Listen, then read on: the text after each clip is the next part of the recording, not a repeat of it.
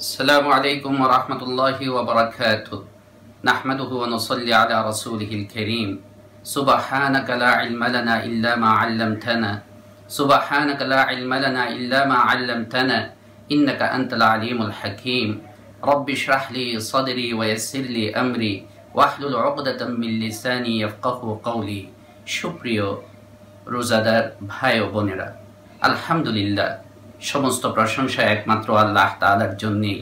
তিনি আমাদেরকে মেহেরবানি করে রমজানুল মুবারকের মতো এত মহান মাস, ফজিলতপূর্ণ মাস দান করেছেন। আলহামদুলিল্লাহ। আজকে এই পর্বে আপনাদের সামনে রোজার সাথে সম্পর্কিত কয়েকটি অত্যন্ত গুরুত্বপূর্ণ মাসলা সম্পর্কে আলোচনা করতে চাচ্ছি, যে মাসলা সম্পর্কে অনেকেই আমাকে টেলিফোনে, হোয়াটসঅ্যাপ মেসেজে তারা জানতে চেয়েছেন, জিজ্ঞাসা করেছেন। তন্মধ্যে একটি মাসলা হচ্ছে গর্ভবতী মায়ের রোজা সম্পর্কে, দ্বিতীয় নম্বর মাসলাটি হচ্ছে দুগ্ধদায়িনী বা দুধ শিশুর মায়ের রোজা সম্পর্কে, আর তৃতীয় নম্বর মাসলাটি হচ্ছে রোজাদার ব্যক্তি ইনসুলিন ব্যবহার করতে পারবে কিনা। প্রথম যে কথা, অর্থাৎ গর্ভবতী মায়ের রোজা।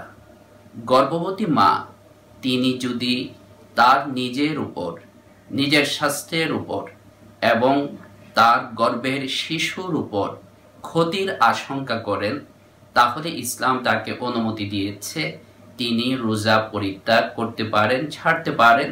তবে অবশ্যই মনে রাখতে হবে এই রোজা পরবর্তী সময়ে তাকে কাজা করে নিতে হবে।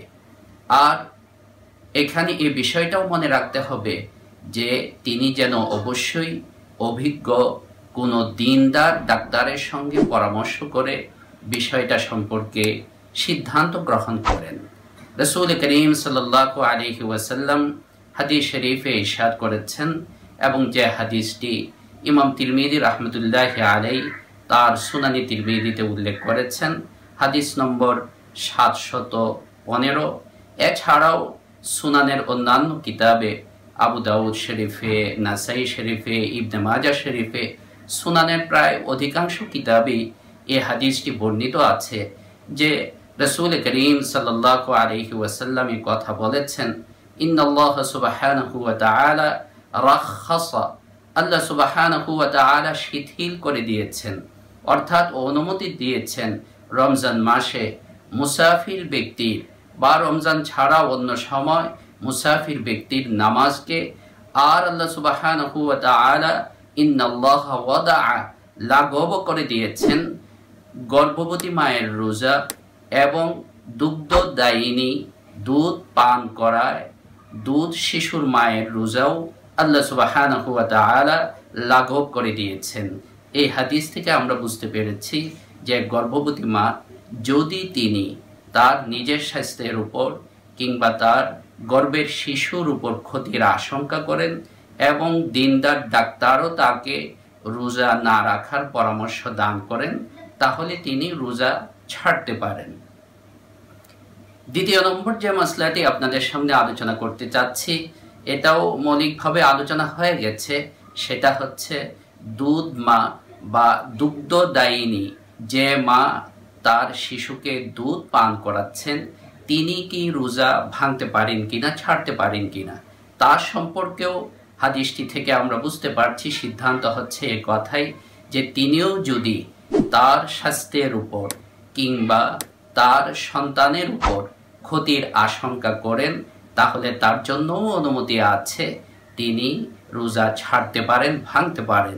তবে এখানে একটা বিষয় অবশ্যই খেয়াল রাখতে হবে যে আমি নিজে নিজে যেন আশঙ্কাগ্রস্ত না হয়ে যায়, কারণ রমজানের রোজা রাখলে যে ফয়েজ, যে বারাকাত, যে আনওয়ার রমজান মাসে আমি পাবো, লাভ করতে পারবো, এটা কিন্তু অন্য কোনো সময় আমার জন্য সম্ভব নয়। তাই ডাক্তারের পরামর্শ ছাড়া এবং অভিজ্ঞ দিনদার ডাক্তারের পরামর্শ ছাড়া আমি নিজে নিজে যেন সিদ্ধান্ত গ্রহণ না করি। সত্যি ক্ষতির আশঙ্কা যদি হয়, তাহলে অবশ্যই ইসলাম আমাকে অনুমতি প্রদান করে। তৃতীয় নম্বর যে বিষয়টা, যে মাসলাটি আলোচনা করতে চাচ্ছি, সেই মাসলাটি হচ্ছে রোজা অবস্থায় ইনসুলিন ব্যবহার করা। এ সম্পর্কে মুফতিয়ানি কেরাম বলেছেন যে হ্যাঁ, রোজাদার ব্যক্তি যদি রোজা অবস্থায় ইনসুলিন ব্যবহার করার প্রয়োজন হয় তাহলে তিনি ব্যবহার করতে পারেন, এতে তার রোজার কোনো ক্ষতি হবে না, তার রোজা নষ্ট হবে না। আল্লাহ সুবহানাহু ওয়া তাআলা আমাদের সকলকে তৌফিক দান করুন। আমিন। ওয়া আখিরু দাওয়ানা আনিল হামদুলিল্লাহি রাব্বিল আলামিন।